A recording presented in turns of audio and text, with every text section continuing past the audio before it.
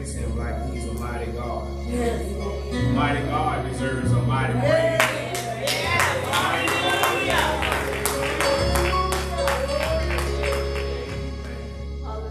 Amen. Let us stand as we continue to worship him.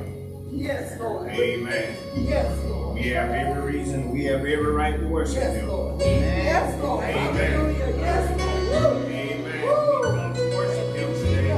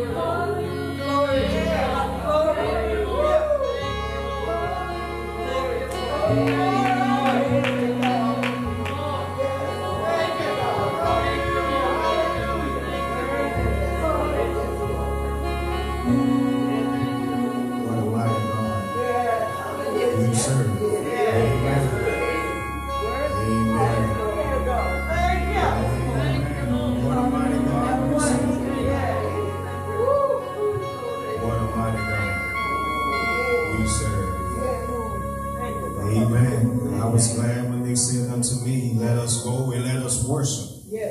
This mighty God that we serve. Amen. God our Father, we thank you for your presence and your power that's in this place right now.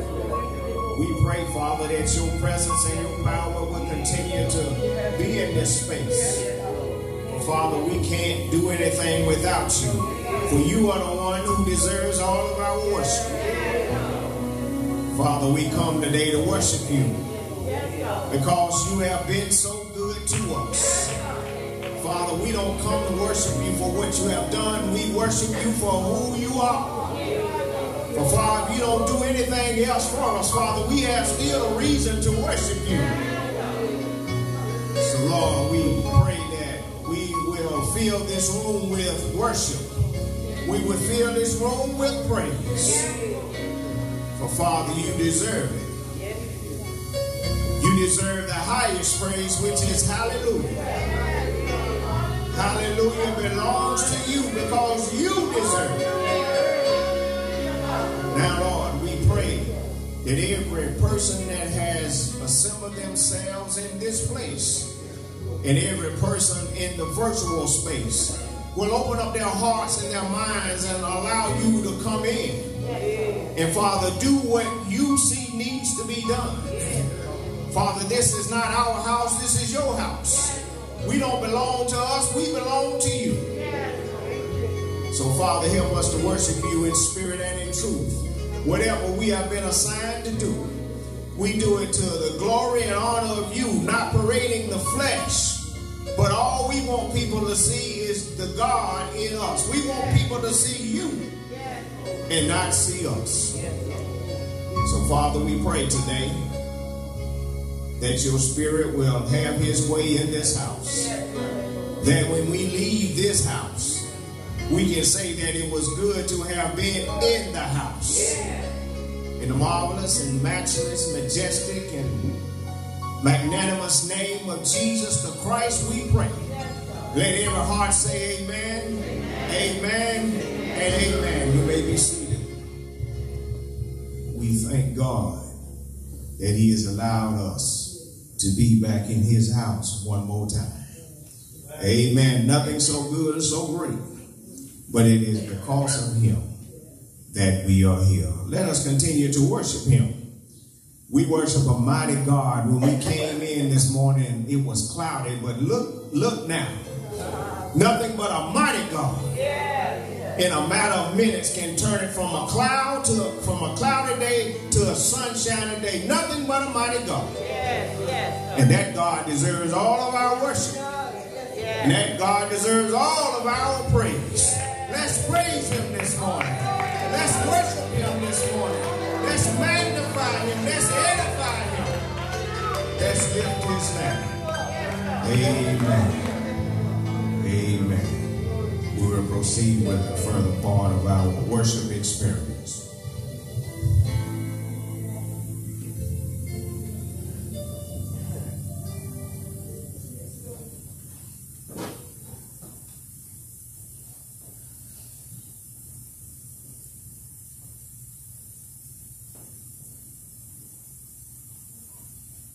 Good morning to everyone this morning. Good morning. Due to traffic accidents, some of the members was unable to attend because I-77 South was completely closed. So some of the members was unable to attend. Ushers for the third Sunday is Sarah Gates and Betty Stratford. Will Gibson to Deacon. I'd like to say happy Grandparent Day to all the grandparents. Today is Grandparents Day. Happy Grandparents Day to you. Also, birthdays. Angela Bonaparte will have a birthday on Monday, and Will Miss will have a birthday on Wednesday. Happy birthday to them. Happy birthday. Big Calvary Baptist Church will be having a food and clothing giveaway September 24th from 9 until 12. Pass that on, please. Big Calvary Baptist Church in Edgemore will be having a food and clothes giveaway September 24th from 9 until 12. The Louisville High School Athletic Department says thanks for the 8 cases of water and 8 cases of Gatorade that was donated to them Friday. I got it to them on Friday. So they appreciate it and say they'll be looking for more. They said this is a time of need when the young men that's out there playing football really need rehydrating with the water and the Gatorade. Pastor Samuels will be speaking at his father's 40th anniversary this coming Sunday, which is the 18th at 1:30 at New High Springs Baptist Church in Gastonia, North Carolina. Please try to attend if you can. Please try to attend to support our pastor preaching his father's 40th pastoral anniversary. Amen. Men, September is Prostate Awareness Month. Please, all males, 45 and above, have your prostate exam, please, sir. It is a leading cause in men of color's death. Please, ladies that have husbands and brothers, please encourage your dads, your brothers, your sons to have this done. You know, me and my cousin, we've had about 6, and all of us survived it. Because it was caught in time. And it's I'm a living witness. Amen. I had it in 2016, it's 2022, 6 years. And I'm cancer free.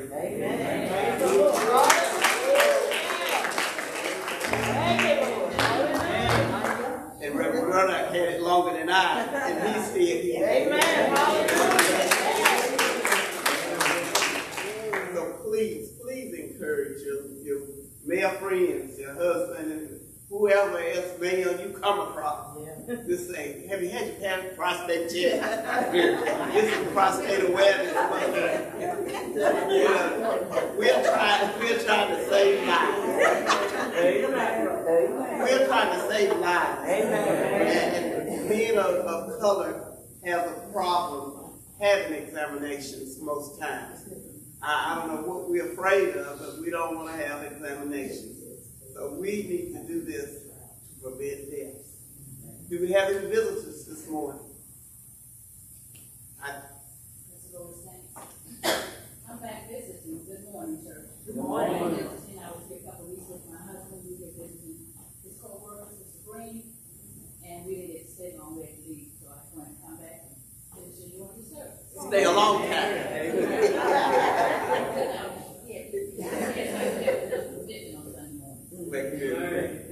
And we have two of, I think, Mr. Tom Tappett's daughters that's visiting this morning.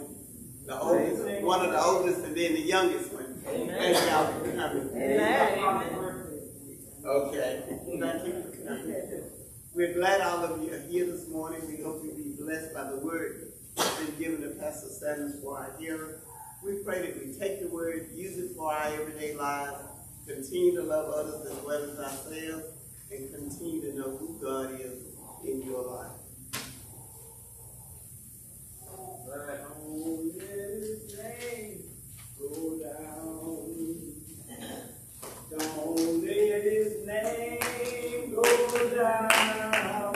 Oh, we ought to do everything we can just to hold up his name. Amen. Don't let his name go down. Don't let his name go down. Don't let his name go down. Oh, I'm gonna do everything I can. Hold up his name. Don't let his name go down. To Jesus, Jesus said I was weary, worn and sad. Oh, I found in him a resting place. He has made me glad. Don't let his name go down. Don't let his name go down. Oh, I'm going to do everything I can to hold up his name. Don't let his name go down. He's good down at the cross alone, and all his world was free. Oh no, there's a cross for everyone. There's a cross for me. Don't let his name go down. Don't let his name go down. Oh, I'm gonna do everything I can to hold up his name. Don't let his name go down.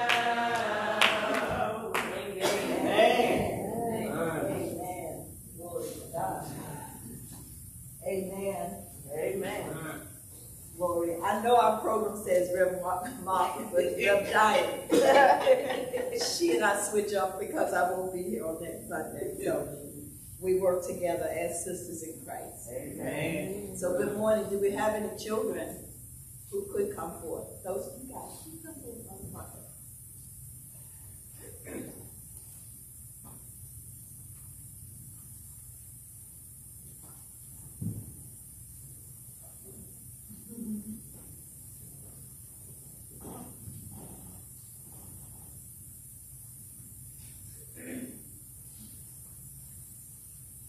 You sit on the front row here. Beautiful. Beautiful young lady.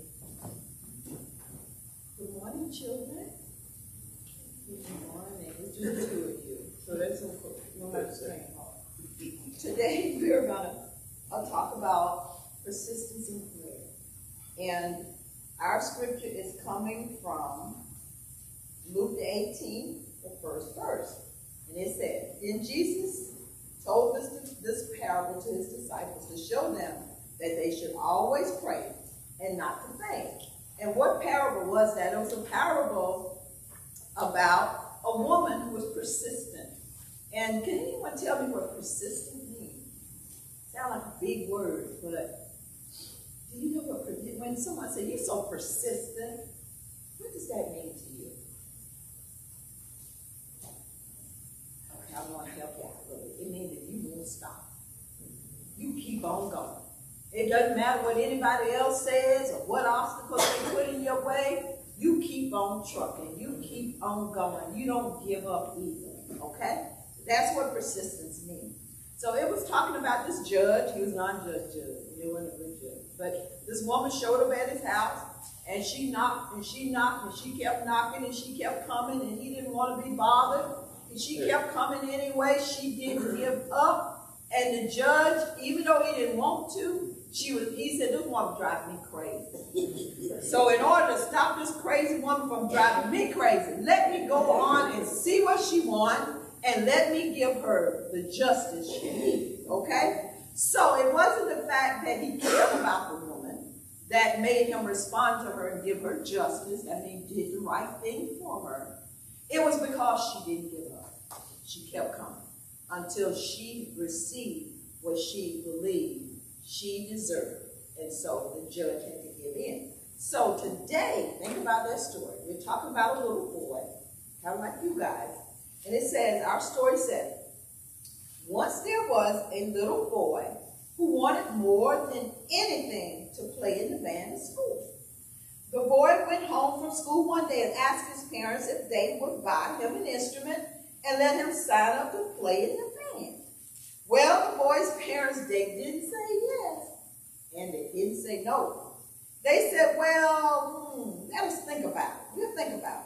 So after all, a musical instrument costs a lot of money, and we aren't sure you will stick with it. So we had twins who had to have musical instruments, and we realized, we understand what they're talking about back in the day, I don't know what they do now. This is many years ago. Those instruments weren't cheap. And I don't know, today we might look at it and say, hey, was that it? Hey, life is different. But back then, where we were economically and having two of them, they were not cheap. And it was not easy to give them, to purchase those instruments for them. So if we bought them, we wanted them to stick with it. So a few days went by, and the boy's parents still hadn't said anything, so the boy decided to ask again. The boy's parents didn't say yes, and they didn't say no. Wow. Then they said, well, we are still thinking about it. Have you ever come to your mom and dad and asked them for something? They said, let me think about it. Yes. So you come back again, they say, I'm still thinking. Now don't come here and ask me no more. You just asked me, I'm still thinking about it. I'll let you know when I decide. That's what I would get. So on his way home from school the next day, the boy decided to stop by the local music store to check out the musical instrument. When he walked in the store, the first thing that caught his eyes was a beautiful, shiny trumpet. It wasn't new, but it was in good condition, and it had a really cool fake alligator case. It was just what he wanted. So that night at supper, he said to his parents, I went by the music store today after school, and they have a really nice used trumpet. It is exactly what I want, and it's only $100. So the boy's father turned to his wife and he said, I guess we had better go and take a look at that trumpet, or we're never going to have any rest at all. Kind of like that persistent lady that was knocking on the judge's door. The next day, the boy went to the music store with his parents, and guess what they did? What do you think they did?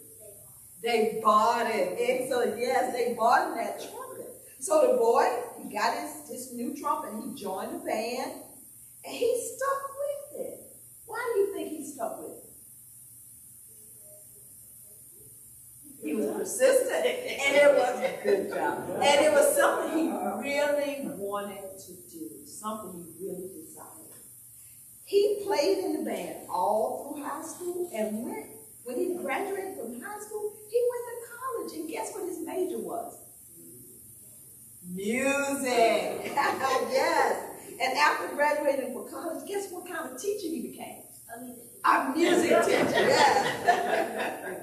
So I wonder how differently his life might have been or have turned out if he had asked his parents for that instrument only one time. What do you think if he only asked for it one time, didn't ask anymore? What do you think would have happened?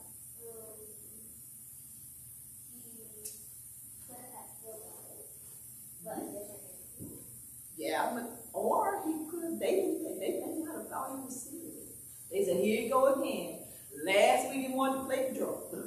This week he wanted to be in the football team. This week, he wanted to be in the debate club. So, they might have said, his mind, that he didn't really want to do that, so they may have left it, right? But what was he? That word you just taught, he was persistent. Okay. So the Bible teaches us that just as our parents want what is best for us and will give us what we ask for, God, our Heavenly Father, also hears when we ask or request things. Sometimes we ask God for something one time and never mention it again. Maybe that is our impatience showing. When we ask for something, we want God to say yes, right? Want your parents to say yes? I know if I ask God for something, I want to say yes. And we want him to say it now. Not later, but right now. But God is wise, He's very wise. You see, God can look on the intentions of our heart. And God will know whether or not we're serious about what we're asking for. God will also know whether or not what we're asking for is His. So do you think just because I ask God and I want my answer right now, I'm going to get everything I ask for? What did you say? No. Do you get everything you ask for? No. And God, remember, is a father. He's a father of those who belong to him. So no, but he loves us and he wants what is best for us. And he will answer yes if it's the right answer. Okay? If it's something that he can give us, just like our parents, that won't harm us or separate us from him, or is in his timing, then he will bless us. So bow your little heads and let's pray. Heavenly Father, we are like these children.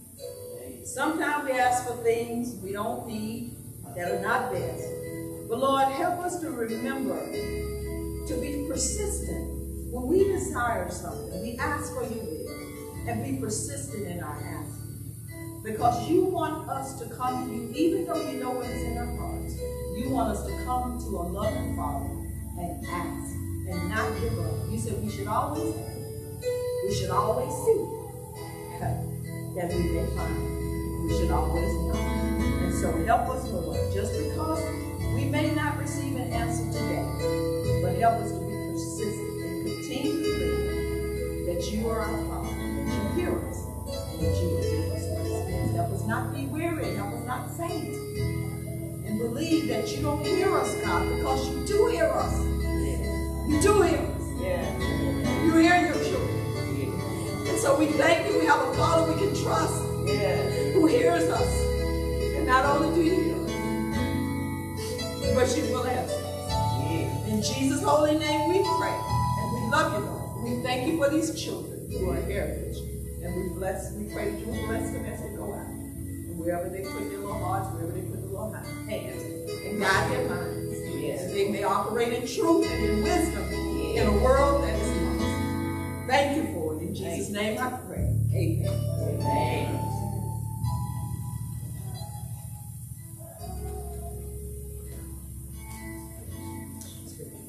Oh, good. I'm going to read them over.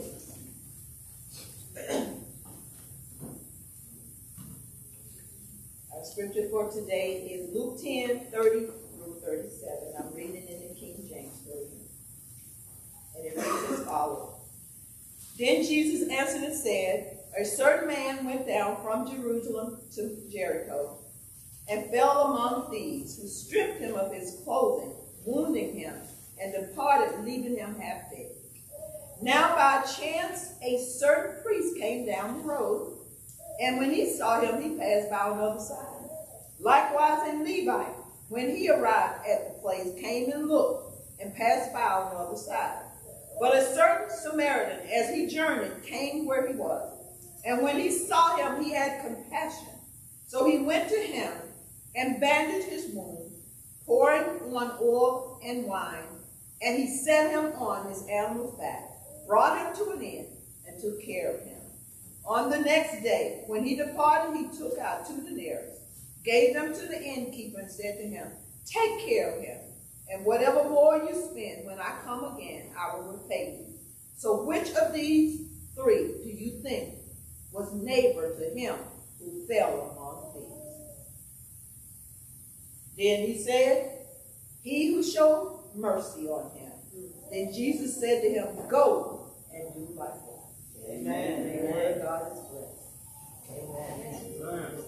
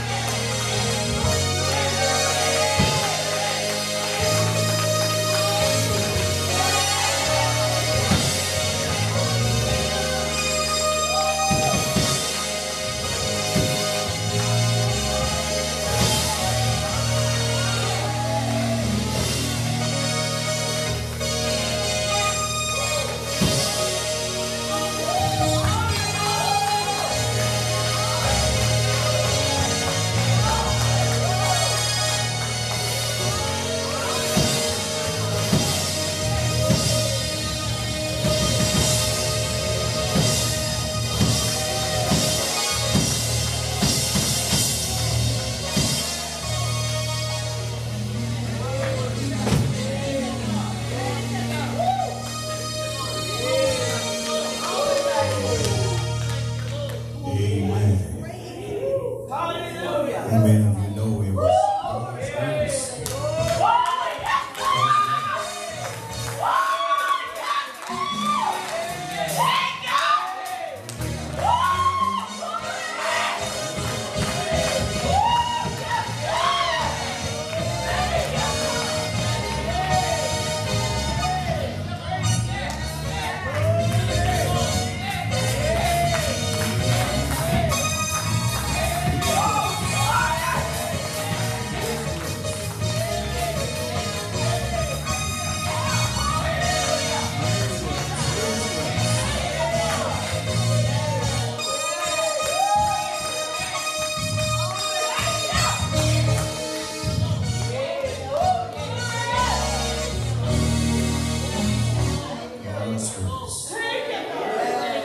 God's grace.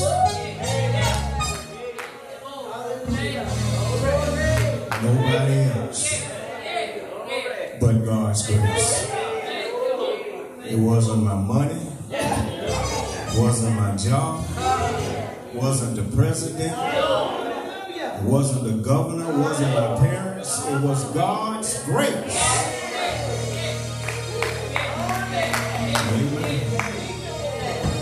Amen. And I tell you, since March of 2020, when we have been in the throes and in the midst of a pandemic, we can only say that it was God's grace. Amen. Some of us have contracted COVID, but we're still here. God's grace.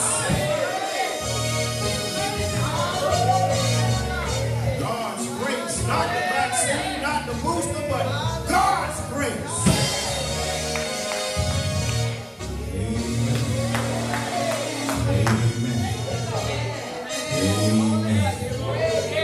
When all else fails, we can count on God's grace. Amen. Amen. Amen. All of us in here are here today because of His grace and His mercy. Nothing that we did. Amen. But it was God's grace. Amen. Amen. Man gives us a grace period every now and then. He extends it. But it was God's grace. God's grace. Amen. For that we say thank you. For that we praise Him. For that we say thank you. For that we praise Him. Isn't He worthy to be praised?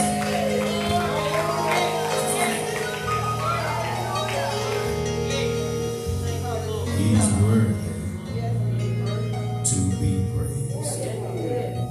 Amen. We ought to be glad about that. That we serve a God who has the grace that He has. Amen. His unmerited favor. His grace has put us in a whole lot of places that naturally we couldn't have been in. But it was God's grace. Amen. Amen. Thank you, music ministry, for reminding us that it was God's grace. Amen. His grace will cause us to realize that we're not here in and of our own. Amen. Amen. God's grace. We honor Him today, God our Father, to His Son Jesus, our Savior and our brother, to the Holy Spirit, who is our comforter and our guide, to our ministers, Caldwell, Murdoch, and Murdoch, to all of our officers, our members, our visitors. We want to say thank you for coming by and checking on Mount Pleasant today. And we pray that something we do or say will encourage you to come back and worship with us again. And if you are looking for a church home, don't fail to consider Mount Pleasant Baptist Church. Amen. Amen. We are thankful today that God has granted us this privilege and this opportunity to be back in his house one more time. Amen. There is so much going on in our world. Till I declare each day we live, I'm more thankful for that day. Amen. As I get older, I realize and understand that it was God's grace. Amen. And that we should cherish each and every moment that we have. Because life is here today and it's gone today. Amen. A dear friend of ours, Brother Matthew here, we grew up with this friend in the same church there at Greater Galilee. She is 2 days older than I am. God called her home. I think it was Wednesday or Thursday. Amen. So, as I have said so often, death does not discriminate. Death has never been taken to court for discrimination. Amen. Death calls the young and he calls the old. He calls the rich and he calls the poor. He calls the saved and he calls the lost. He calls the black, the white, the red, the yellow, whatever you are. God, death is coming to get you. And there is nothing you can do about it but to be ready. Amen. So let us be ready. Let us live right so we can die right. Luke chapter 10, verses 30 through 33. When you've found it, you may stand in reverence to the reading of his word. Luke chapter 10, verses 30 through 33, a very familiar passage of scripture. And it reads, and Jesus answering said, a certain man went down from Jerusalem to Jericho and fell among thieves, which stripped him of his raiment and wounded him and departed, leaving him half dead.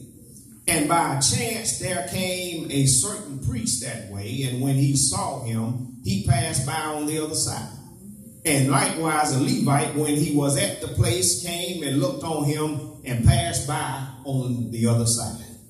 But a certain Samaritan, as he journeyed, came where he was, and when he saw him, he had compassion on him. You may be seated.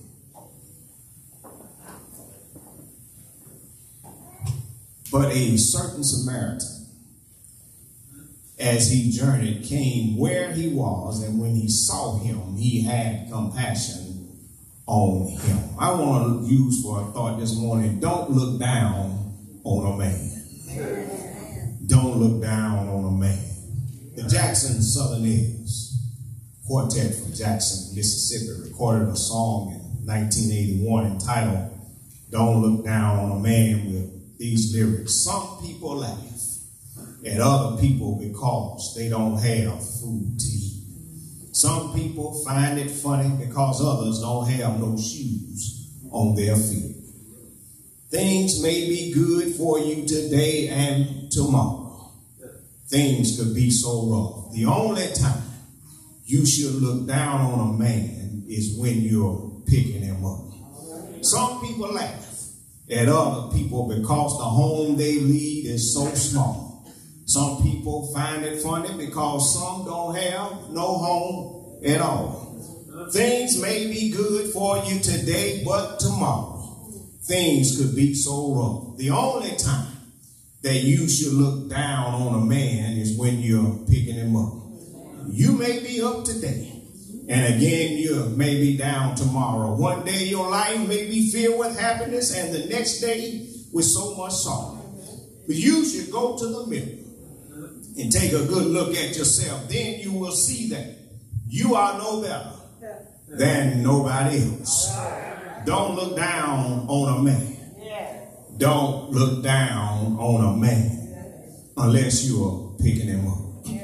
The Jackson Southerners felt the need to let the world know the importance of care, concern, and compassion. As I look at our society, these three are lacking. We're living in a society that has adopted a me, myself, and I philosophy. We're living where there's a look out for number one theme of the day. We're living in a society where people would rather kick you than help you, beat you than bless you, curse you than care for you. The Southerners believe the only time that you should be looking down on a man is when you're picking him up. This would be a better world if more people adopted this statement, especially God's people. I understand times are tough and there are some schemers, some shysters, and some get-overs out there. I understand there are those looking to set you up and beat you up. But I also know that more times than not, there are people in our circles, people in our churches, people in our families, people in our neighborhoods, and on our jobs who are down, but we don't pick them up. Now, I acknowledge there's the needy and the greedy, and sometimes it's difficult to tell them apart. But if you want someone to pick you up when you're down, then you need to consider helping while you can. This nation would rather waste and help those who are less fortunate. They would rather step on you than give you a step up. There are even those who base their help on what color you are. But what if God had felt this way when he gave his only begotten son? What if his son had felt that way when he went to Calvary? Don't look down on a man. It's appalling to know that we, as the United States of America, is the most progressive and one of the richest, if not the richest country in the world, and we would rather walk on and walk around those who are less fortunate. We would rather make fun of their condition and try to figure out how to humiliate them even more. This country believes in the rich getting richer and the poor getting poorer. But it's critical that we recognize that everybody doesn't have. It's important to note that everybody is somebody in God's eyes. It's important to note that we may not always be on top. May not always have, but while on top and while we have, lend somebody a helping hand. Give an encouraging word. If you can't help, find somebody who can help. Don't look down on a man. For in our text, Jesus is approached by a lawyer, by a teacher, by a doctor of the law. He was trying to trap Jesus. He wanted to see how much Jesus knew. He was also trying to flatter Jesus, for he refers to him as master, which meant teacher. The lawyer wants to know, what shall I do to inherit eternal life? That's a good question from the standpoint that we want to know about eternal life, but there's not enough that we can do to inherit eternal life. For there's no work involved in gaining eternal life. Ephesians 2:8-10, for by grace are ye saved, through faith, and not of yourselves. It is the gift of God, not of works, lest any man should boast. For we are his workmanship. We are created in Christ Jesus unto good works, which God hath before ordained that we should walk in them. Now, this isn't to minimize the significance of works, but how much work you do doesn't determine your entrance into heaven. I don't care how well you sing, how well you preach, how well you teach, how many people you can help. If you don't have the love of Jesus in your life, heaven will not be your home. If that was the case, if works would have gotten us into heaven, then the thief on the cross wouldn't have made it. Amen. He would not have made it. So Jesus then questions the lawyer, what does the law say? Jesus said, okay, I want to know what the law says. What you tell me, lawyer, what does the law say? You're a lawyer, you tell me, what does it say? Jesus wants to know what the lawyer knows. So the lawyer replies by quoting Matthew 22:37-40. Jesus said unto them, thou shalt love the Lord thy God with all thy heart and with all thy soul and with all thy mind. This is the first and the great commandment. And the second is like unto it, thou shalt love thy neighbor as thyself. For on these two commandments hang all the law and the prophets. Jesus tells them, he tells him, you're right. If you do this, eternal life is yours. But this isn't good enough for the lawyer. He proceeds to ask another question. Who is my neighbor? The question implies that he has no objective way to determine whom he should be loving. His assumption is that some people don't qualify to be his neighbor and are therefore undeserving of his love. So he wants to know how Jesus defines a neighbor. I began to wonder how skilled, how knowledgeable is this person in the law. It seems he wants Jesus to do all of his work. I understand wanting to be sure, but what and where has he been studying? How did he get his law degree? I recognize that no one knows it all, but anybody that is trying to test or trap Jesus must think he knows it all.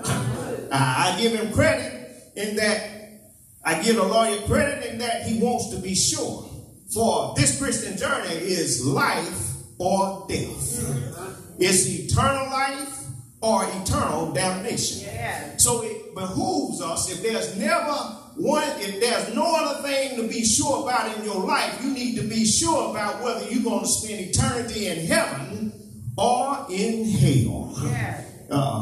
So Jesus doesn't get an attitude with the man. He doesn't belittle him. He doesn't question him about his educational background. Jesus doesn't give him a master's thesis nor does he give him a doctoral dissertation. He proceeds to teach the lawyer with a parable. He proceeds to illustrate his point with an earthly story which has a heavenly meaning. He wants to tell the story using something the lawyer can identify with. Jesus then illustrates what a neighbor is. He begins by saying a certain man. There is no name, there is no race, there is no ethnicity, no religious denomination, no educational background given of this man. He says a certain man was traveling down from Jerusalem to Jericho. This distance was about 17 miles. That involved a 3,000-foot drop in elevation. It's not recorded or known why the man was going down. There are commentators who describe the man as being foolish and irresponsible because he traveled a road that was considered dangerous because of its terrain, which was rocky and rugged, and because thieves were known to travel the road. The road afforded the thieves the opportunity to begin to be in hiding. With this road being dangerous, why wasn't the man traveling with someone else? Some might say the man was asking for trouble. But as he was traveling, robbers beat him up and left him half dead. They did a number on this man. They stripped him of his clothes and wounded him. There was the man lying on the road with all his possessions gone. There are those who feel like he got what was coming to him. Considering the known reputation of this stretch of road, he was done in and now he needed help or he was going to die. On the surface, it looks like help is on the way in the form of a priest. Not only was he going to get some physical help, but he was going to be encouraged and comforted about what had happened to him. With this being such a notorious stretch of road, one would think the police would have been heavy in the area and possibly the first on the scene. But it was the priest. It was the preacher. It was the one who was responsible for interpreting the law and officiating in the temple. For the priest saw the man and walked by on the other side.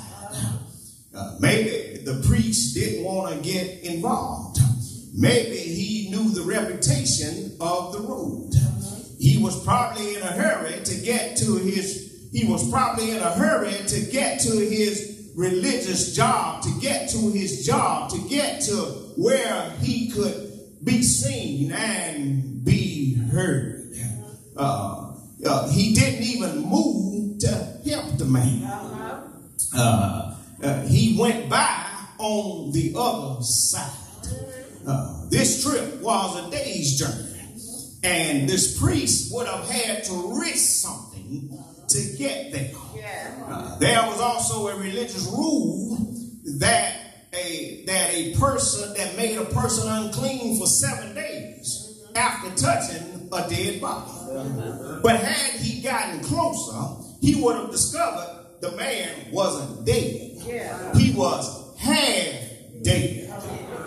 The law says not touching a dead body. It didn't say anything about a half dead body. So he didn't get close enough to see that the man was half dead. For this ceremonial ritual caused the priest to lose his turn at the temple. He wasn't about to sacrifice his primary working privilege for the man. His priority was out of order. He had put his job and his title before helping this man. How many allowed their position and their power to cause them to pass by on the other side? Who needed him more, the people at the temple or the man on the road? Matthew 25, 41 through 46 says, then Jesus talking, then shall he say also unto them on the left hand, depart from me, ye cursed, in the everlasting fire prepared for the devil and his angels. For when I was hungry, and you gave me no meat, I was thirsty, and you gave me no drink.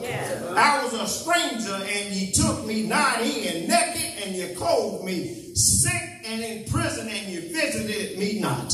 Then shall they also answer him, saying, Lord, when saw we thee and hungered, or thirst, or a stranger, or naked, or sick, or in prison, and did not minister unto me? Then Jesus says, verily I say unto you, inasmuch as ye did it not to one of the least of these, you did it not to me. And these shall go away into everlasting punishment, but the righteous into life eternal.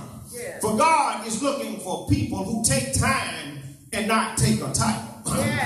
Let me say that again. God is looking for people who take time and not take a title. Every now and then, Christianity inconveniences and interrupts. A blessing could be lost because you don't want to be interrupted. You don't want to be inconvenienced, or you choose to be uninvolved. So the priest came by and did nothing. Now here comes another religious person. Here comes the Levite. The Levite was a temple worker who placed his safety before compassion. He may have felt the robbers could still have been in the area and even hiding at the scene. Maybe he didn't have his gun with him. Maybe he felt like someone else could help him. Perhaps he thought he might have been the next victim. Again, it looks like he doesn't want any inconvenience, any interruption, or any involvement. The Levite did more than the priest. He did get close enough to look on him, but he still went by on the other side. A merciful, compassionate, and godly man would have saved the life regardless of pollution, knowing that provision was made for him to become clean again. For Jesus showed the superiority of the gospel over the law, teaching us to reject any religion or any law that would neglect a deed of mercy. So after the priest and the Levite had come by and passed by on the other side. Here comes a Samaritan. Here comes the one the Jews hated. There are two things that caused this hatred of the Jews with the Samaritans. One was the Samaritans were mongrel or half Jews, a mixed breed by birth. About 720 BC, the king of Assyria had captured the 10 tribes of Israel and deported many of the people scattered throughout Media. He then took people from all over the Assyrian Empire and transplanted them into Samaria to repopulate the land. Intermarriage took place and the people became a mixed breed. This infuriated the strict Jews who held to a pure race. The second reason for the hatred was the Samaritan were a mixed breed by religion as well as by birth. The transplanted heathens, of course, brought their gods with them. For the God of Israel eventually won out, but the religion of the Samaritans never became pure Judaism. For three things happened to cause this. And one was when Ezra led the Jews back from exile in Babylon, they started rebuilding the temple. Well, the Samaritans offered their help, but were rejected by the Jews. This was so because the intermarriage and worship of false God. This forfeited their right to worship the one true God. This didn't sit well with the Samaritans. So the Samaritans say, well, y'all won't let us help rebuild the temple. Y'all won't let us in the temple. We'll just build our own temple.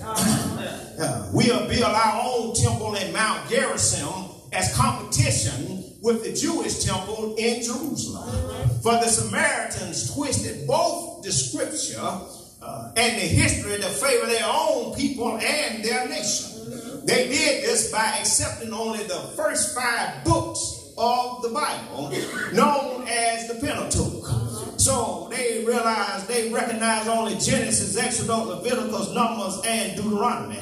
They claimed that the 3 great events that took place on Mount Gerizim, events that set it apart as a place of worship.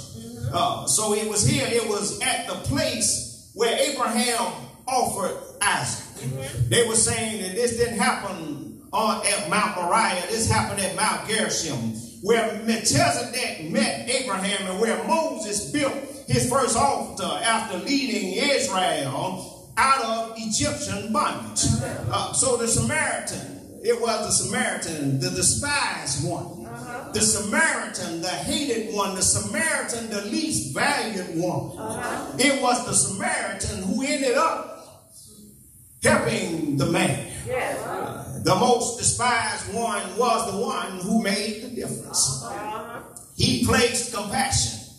He placed care and concern before everything. He placed it before prejudice. He placed it before racism, opinion, work, time, energy, and money. For the Good Samaritan taught and showed us who our neighbor is. He gave his heart. He gave his compassion and his all to help the man. He was unselfish and unassuming in his help. He was traveling the same road. He saw the same man. And he moved to help him. He took no thought about his safety. It didn't matter to him that the man was a Jew. He just knew someone needed some help. So in verse 34 we read, and he went to him and he bound up his wounds. He poured in some oil and some wine. And he set him on his own beast and brought him to an inn and took care of him. The verse displays how we are to love our neighbor. When he went to him is indicative of going forth and reaching out personally to help someone. He bound up his wounds is indicative of easing the pain. He poured oil and to his wounds is indicative of giving his own goods. He gave up his own goods to help somebody else. He set him on his own beast is indicative of him sacrificing his own comfort. He didn't make the wounded man walk. He was the one walking, and he put the wounded man on his beast. He brought him to an end. It's indicative of providing the man's necessities. He took care of him. It's indicative of the man being nursed and looked after the man personally. For the Samaritan put love into action. He just didn't say, I love you, man, and I hope somebody come and help you. He put love into action. He gave of himself. He gave of his time. He gave his energy and his money. This is why I say every now and then Christianity will inconvenience you. It will interrupt your plans. But you still must be involved. For Christianity is not a religion for the convenient. It's a religion every now and then that's going to cause some interruptions. But some good things can come out of some interruptions. For he was committed to doing the right thing. He didn't allow the history of the Jews and Samaritans to get in the way. For the next morning, he gave the innkeeper 34 cents, which was equal to 2 days of wages. He assured the keeper that if he would give him some more when he come back through if that wasn't enough. So the innkeeper had to trust this man's word in order for him to tell the man, I need more right now. But he wanted to do the right thing by the man and the innkeeper. The Samaritan saw a need and he met the need. He didn't allow the environment to deter him. He wasn't after fame and he wasn't after fortune. He was out to make things better for the man. Then Jesus posed another question to the lawyer. Who do you think was the real neighbor? The lawyer's answer was the one who helped. It was the one who showed compassion. It wasn't the one who had the title. It wasn't the one who was looking for fame and fortune. So now the lawyer had answered. And Jesus wanted the lawyer to do the same thing. If he saw somebody was in need, for Jesus, it mattered not what the gender was. Mattered not what the educational status was. Mattered not what neighborhood he lived in. What church he went to. Jesus wanted people to be helped within tough times. So don't look down on a man. As we continue to walk this journey daily, we need to adopt, don't look down on a man. It's time for Christians to get down to the business of showing compassion, care, concern, and mercy. It's time to put aside the differences. It's time to show value to everybody. For everybody is somebody. And God is all. There's a story entitled Mother Teresa's Feet, which illustrates the concept of being a neighbor. For Shane Claiborne, who spent a summer in the slums of Calcutta, India, with Mother Teresa, wrote the following about one of his experiences. People often ask me what Mother Teresa was like. Did she glow in the dark or have a halo? She was short, wrinkled, and precious. Maybe even a little ornery like a beautiful, wise old granny. But there is one thing I will never forget. Her feet were deformed. Each morning during Mass, I would stare at those feet. I wondered if Mother Teresa had leprosy. But I wasn't going to ask, of course. So one day a sister asked her, have you noticed Mother's feet? We nodded curious. She said where her feet are deformed, because we get just enough donated shoes for everyone. And mother does not want anyone to get stuck with the worst path. So she digs through and finds the worst path. Years of wearing bad shoes have deformed her feet. For this is the kind of love that places our neighbor's needs above our own. But the illustration doesn't stop there. There's a story entitled A Step-In Neighbor. For the author writes, my wife, Gail, and I were flying to Boston. We were seated near the back of the airliner in 2 aisle seats across from each other.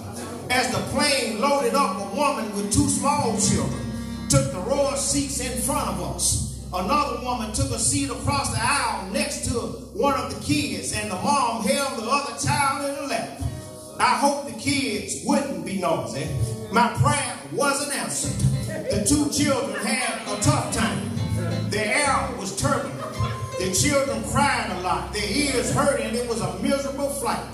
The 2 women kept trying to help and comfort those children. The woman at the window played with the child in the middle seat, trying to make her feel good and paying her a lot of attention. Things went downhill from there. As we got toward the last part of the flight, the child in the middle seat got sick.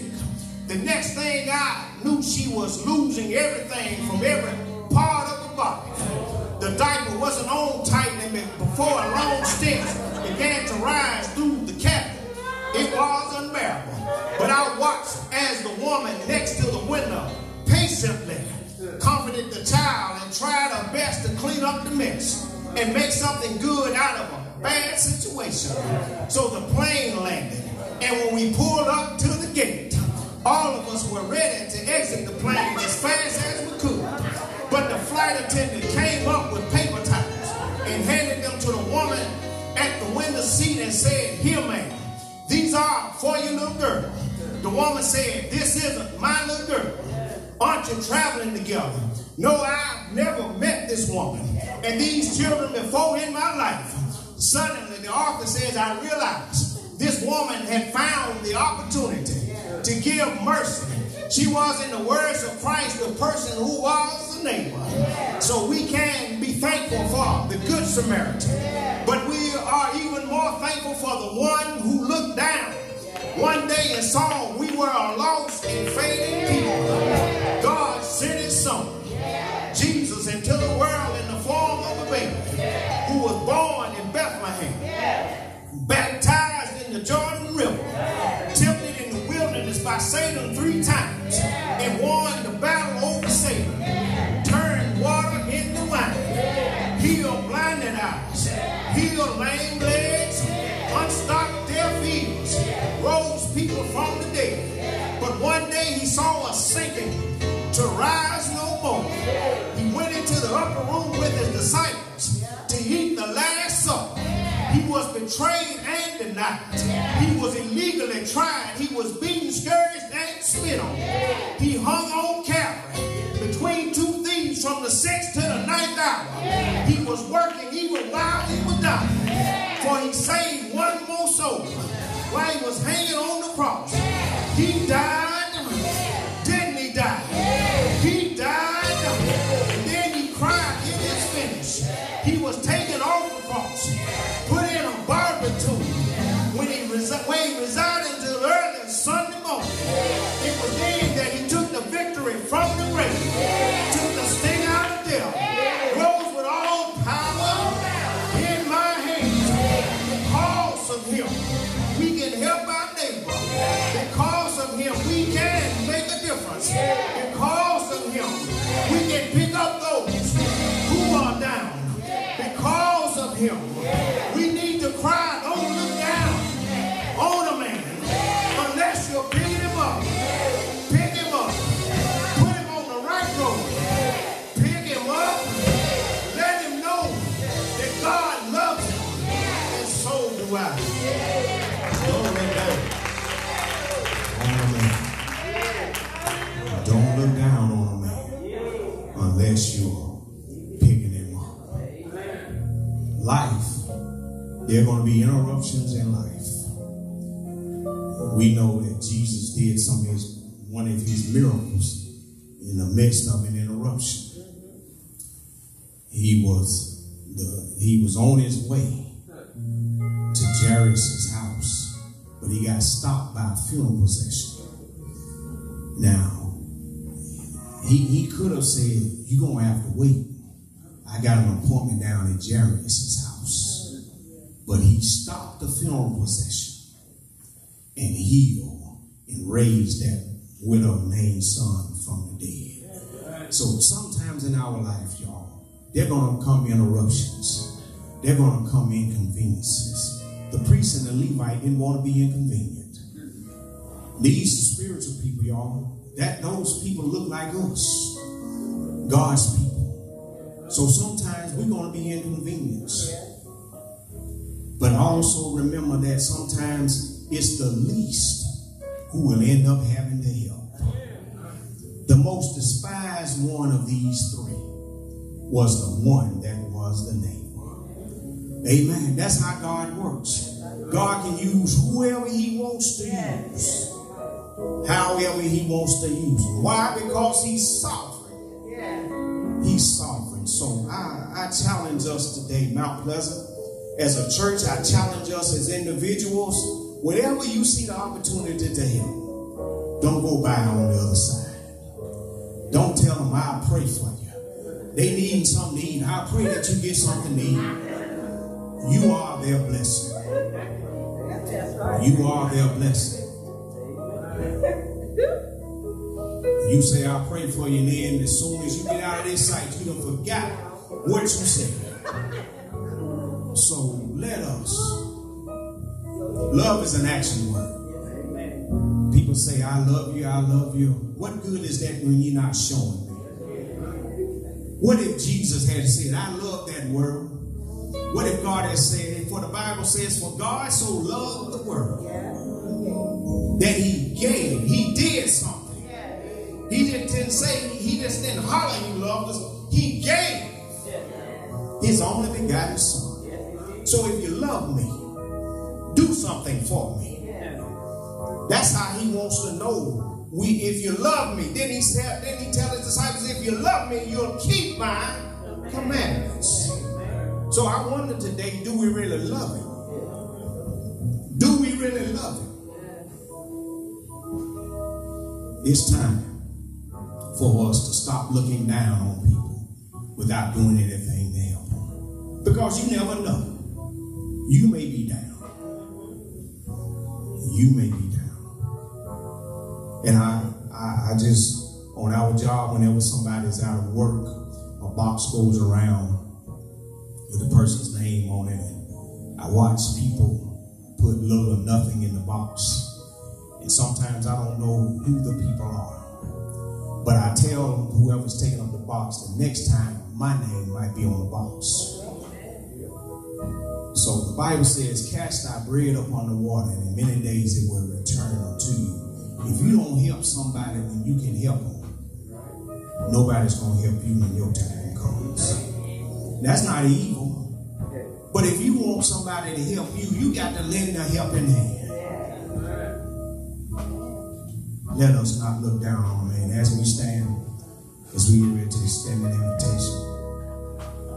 I want this church, I want us as a people to be people that help people. Now, I realize, I said earlier in my sermon that there are shysters and there are schemers out there.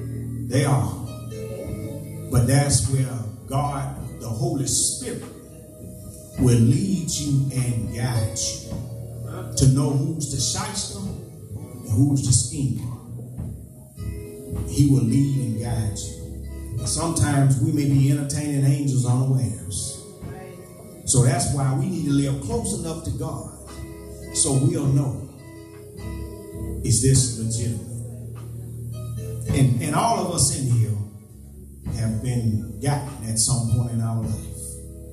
You've helped somebody and they cried poor mouth, they cried, they was down in the dumps, and they had more than you did.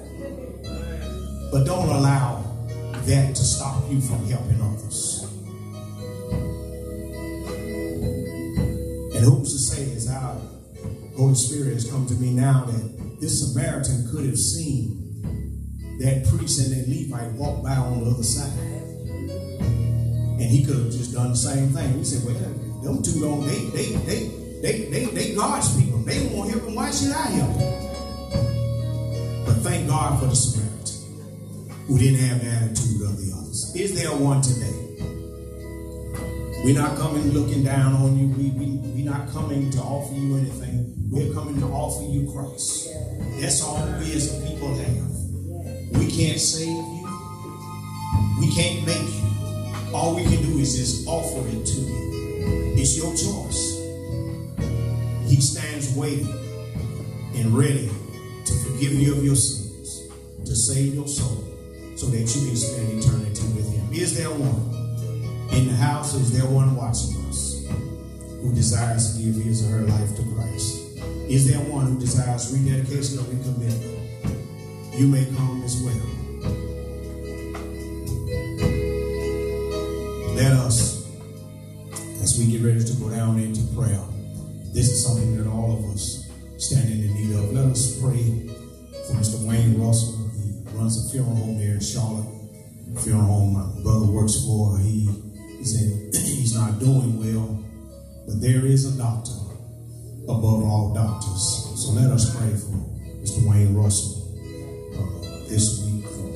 Wherever you think, let us lift Mr. Wayne Russell's name up. For we as a people, we have the weapon, we have a tool that is able to make things change, and that's called prayer. And it's time for God's people to use it more. Let us pray. God and Father, we thank you for this day and how you've blessed us and kept us. We thank you for your word. Father, we thank you for telling us don't look down on a man unless we're picking him up. We thank you, Father, for the Levite, for the priest, not so much because they went around, but because, Father, this shows us that we as a people, we have much work to do.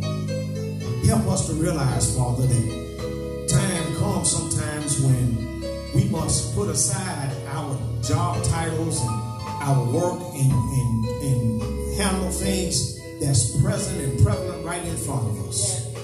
So we thank you, Father, for the Samaritan who thought it not robbery to help this man who wasn't looking for anything. He was just looking to make a difference. And we thank you for him. And Father, we thank you for all of the Samaritans in the world today, Father, who help and just go on by their business, not wanting to get recognition, not wanting to get glory, not wanting to get honor. But Father, they do it because they have compassion and concern for their fellow man. And Father, help us as your people. For many times, Father, we have discovered even in your word, Father, that there are those who don't know you, who believe more in your power than your own people do. So Father, help us today to be about our Father's business, that we will give care and concern and compassion, Father, when we can. And if we can't help, Father, then we will go find some help for those who are less fortunate. We pray today, Father, for Brother Wayne Russell. We pray that you will strengthen and touch and heal his body as only you can. Touch him, Lord, in the mighty and marvelous name of Jesus. Remember his family, Father. Remember the doctors and the nurses who are going to come in and out of his room, that they would display the compassion, the care, and concern, and the professionalism necessary in a time like this.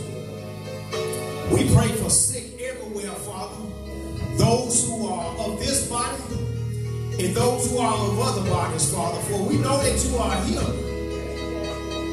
And we've seen you do it before, and we believe you can do it again.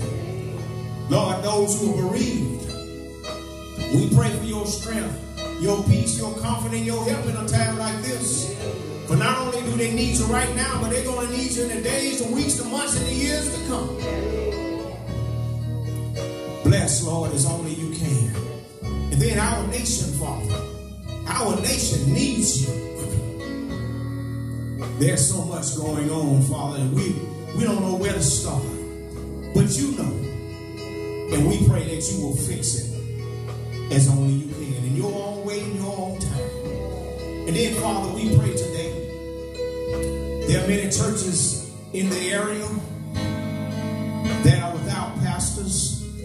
We pray, Father, for your guidance. We pray for your direction. We pray for your patience while they are waiting on you to send them a shepherd.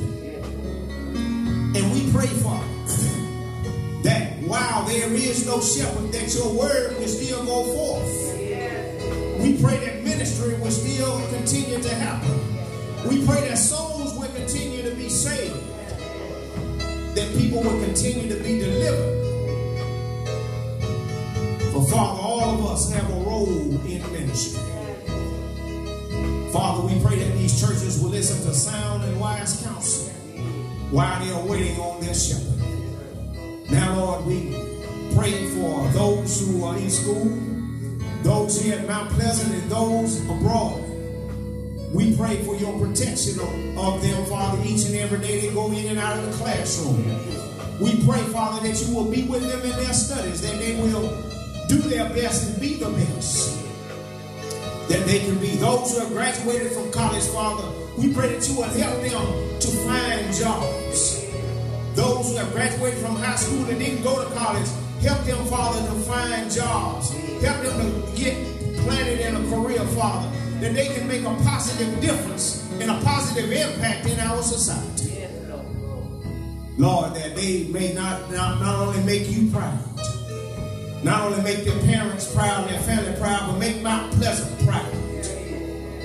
Now, Lord, we pray for this house. We thank you, Father, how you have blessed this house. Thank you, Father, how you are moving in this house. Father, continue to move as only you can.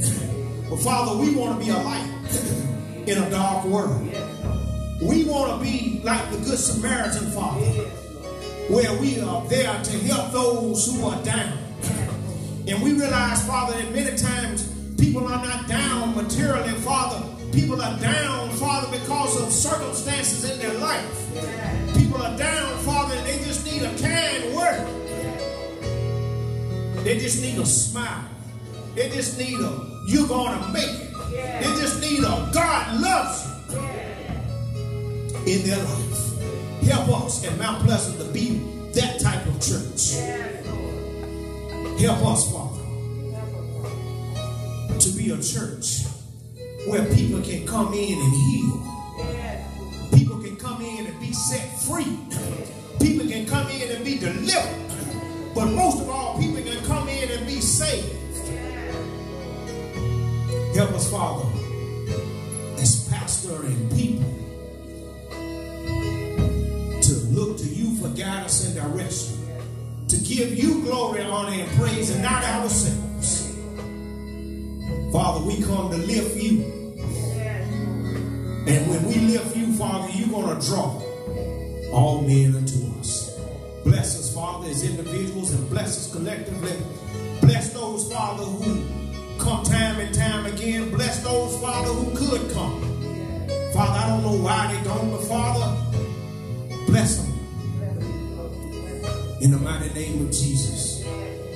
Dear Lord, we pray that you will continue to add to this body as you deem necessary. But Lord, if you must take away, do that, because many times you take away to make us grow.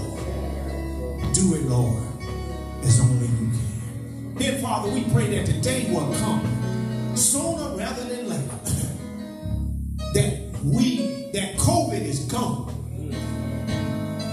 That, Father, the protocols that are in place, Father, we won't have to have these protocols anymore. But thank you, Father, that you made it possible for us to come back into your house and worship you. And for that, Father, we want to say thank you. Father, we thank you that we are able to worship virtually. Thank you, Father. Lord, I thank you for who you are and what you have been to me. I thank you, Father, for placing me here. I thank you, Father, for realizing that these are not my people, these are your Father, I thank you for the honor and the privilege of leading your people.